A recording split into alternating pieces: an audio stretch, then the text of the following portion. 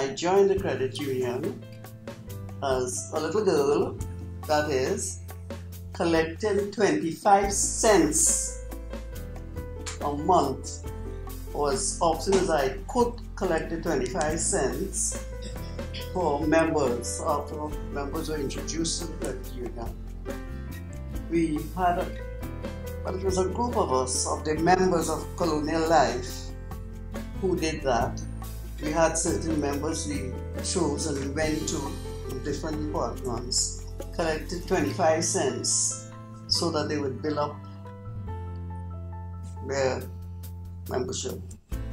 Eventually, we were praised, those of us who collected the most a week, So we were rushing at members. It was a job we had to do to get these members to join.